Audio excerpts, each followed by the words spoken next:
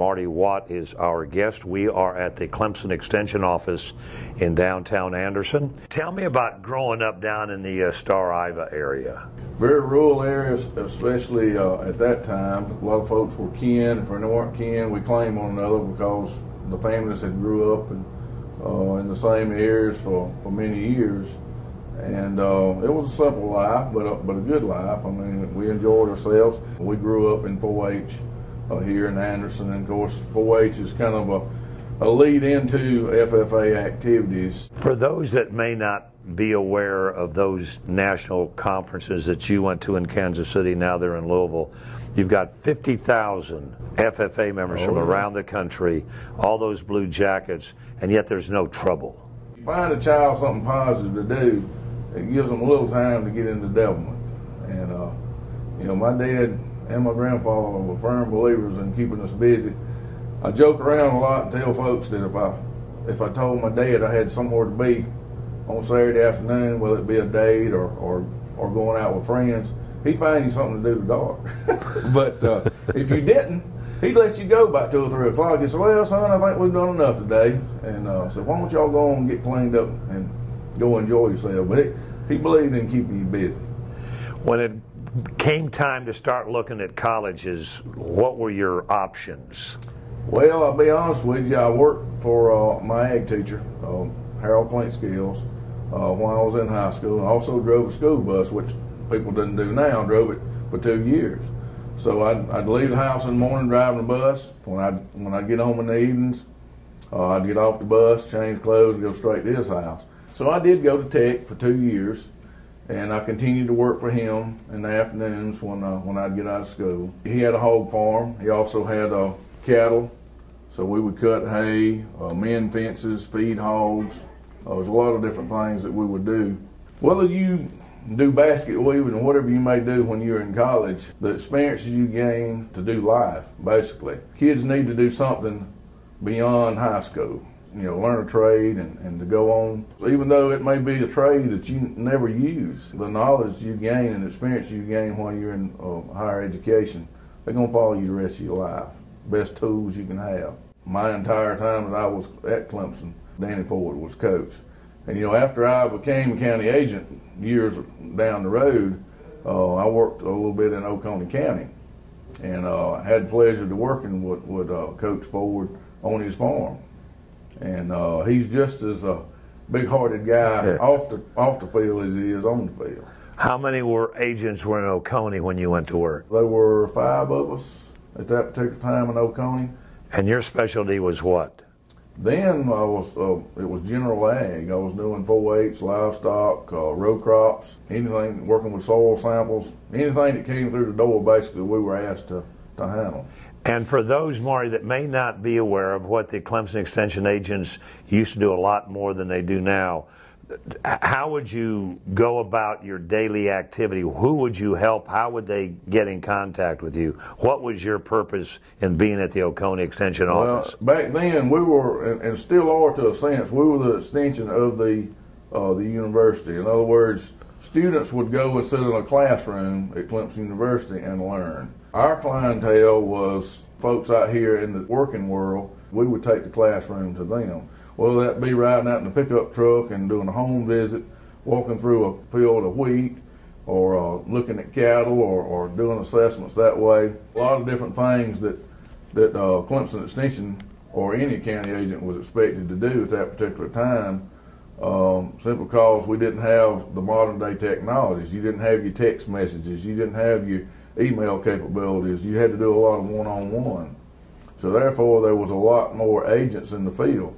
For instance, I transferred to Anderson the following June. Well, when I came here, there was 21 of us.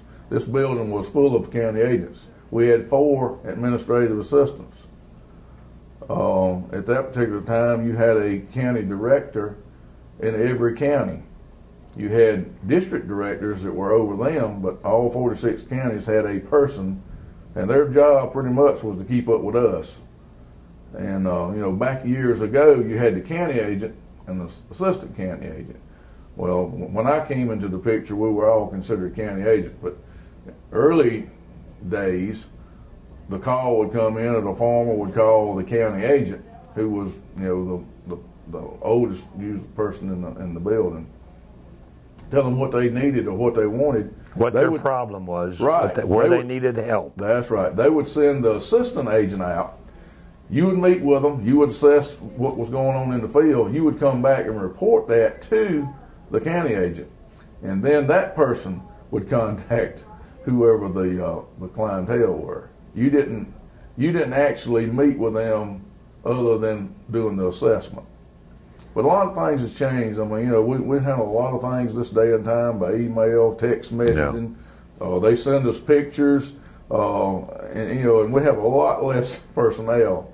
I think now presently in Anderson County there's 3 full-time county agents. Now we have some other folks that work with Clemson in the building, but they're not associated with as far as what we do, 4-H and horticulture and ag, livestock, and row crops and that type of stuff. So you're down to 3. 3 full-time and some part-time. Talk to me about the Grove Fire Department, where in your community, that's a vocal point of what goes on down there in that rural part of the county. Well, Grove Fire Department was established in 1966. My father, my grandfather, and a whole bunch of other folks in the community, Mr. Eric Simpson, Sigler Simpson, some of the Browns, A.N., Levis, all those guys got together.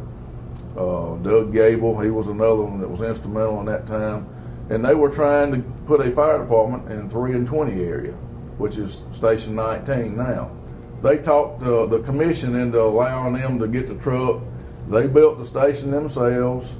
Of course, I was there at that particular time, small. I wasn't about 3 or 4 years old. But you remember that? I remember it. I remember being down there playing in the sand pile, so to speak, when they were building the block building. I joined the fire department back then. It's not like now. You didn't have to go through the Boy Scouts or wait till you was 16. If you could pick up a hose or willing to help, you come on, you can go. So I received, not this past December, but December of 2018, I received my 40-year plaque as a member of Grove Fire Department. Of those 40, I just got reelected to my 26th year as chief. So your family has been integral in that fire department since its existence began, and for the past quarter of a century you've been chief. Yes, sir. And what makes Grove unique, for those that may not understand how the Anderson County Fire Department works, there are 27 stations, and at one point we were the largest fire department in the country when you consider all those volunteers. 27. We were also at one time, and I don't know the local statistics or the past statistics other than about 6 or 7 years ago. I think we were ranked 6th in the nation in numbers, and we were the 5 above us were all paid fire departments. Right. We're all volunteer. And Grove has the least number of calls every year of anybody. Well, I think you're right. I'm not counting, but and that's a good thing. That is right. I tell everybody it's all that fire prevention we do down there. But we're fortunate enough that we don't have that many structure fires and that type of thing. And lo and behold, when we do, we got a lot of folks that come around from other stations and departments that help us, and we appreciate it all we can get. At what point did you get interested in local politics? Well, it was in somewhere around July, August of 1998. They were having several referendum meetings, town hall meetings around in our area, wanting to build new schools. Of course, at that particular time, I had small children in school, and I started attending some of these meetings just to see what they were about. And it wasn't that I was against what they were wanting to do. I just felt like that maybe if I got involved with it a little more than just being a taxpayer, then I could help mold School District 3 into what there are today.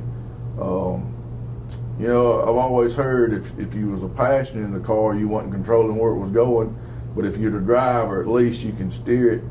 And I felt like at that particular time that I needed to become a driver, because you could talk all the talk you wanted to, but unless you was in that seat, nobody was listening.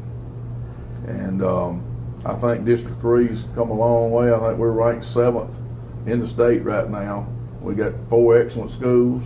We've got a lot of good things. I think the 1-cent sales tax was especially good for School District 3. Not to mention we sharing in a school over here called Anderson Institute of Technology. Listen, that has been a game changer for our children. My platform wasn't exactly ran on that back in 1998, but it was certainly on the back of my mind that we needed something like 1 and 2 had.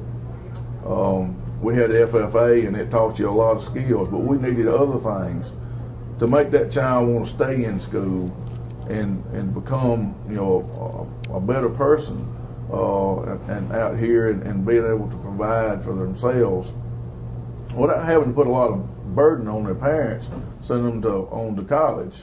Everybody, let's face it, everybody's not 4-year college material. If you can learn a good trade that you can get out and make real decent wages, have a retirement plan, have insurance, feel good about yourself, be able to purchase a vehicle, purchase land, a house, or whatever, and provide for yourself and your family. That's what it's all about. And I guess that's what got me in politics, is I just felt like that there was more to offer than just sitting back and being a spectator. And you've been elected ever since you ran that first time. And yes. Wasn't that the first time you ran? That was a pretty rough race, wasn't it? Well, that was actually the time when that was on the ballot about the first referendum. Right. I actually got on the board with a 70-30 percentage, and the referendum failed by 70-30. so good, bad, and different. But we came back. Everybody, the new members got on there along with some of the other members, and everybody came to a compromise. We actually came up with a different architectural firm who approached things a little bit differently.